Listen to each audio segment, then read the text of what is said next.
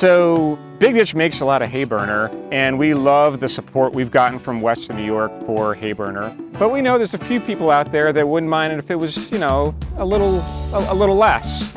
So we made this beer Dayburner for really sort of an all-day drinking experience. It's 4.9%. It's sort of like Dayburner's little cousin. So I think you guys are going to really like it. Meet Dayburner. This is the perfect beer to start your day outside, throwing the frisbee, football, out in the park, to lounging on the beach, playing cards in your garage with your friends, all the way to the end of the day when you fire up that bonfire, roast your marshmallows, and you literally have burned the day.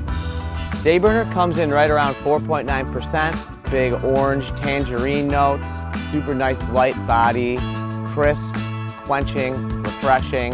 You're going to want to keep reaching for more. We work hard, we play hard, and this is the result of all our hard work.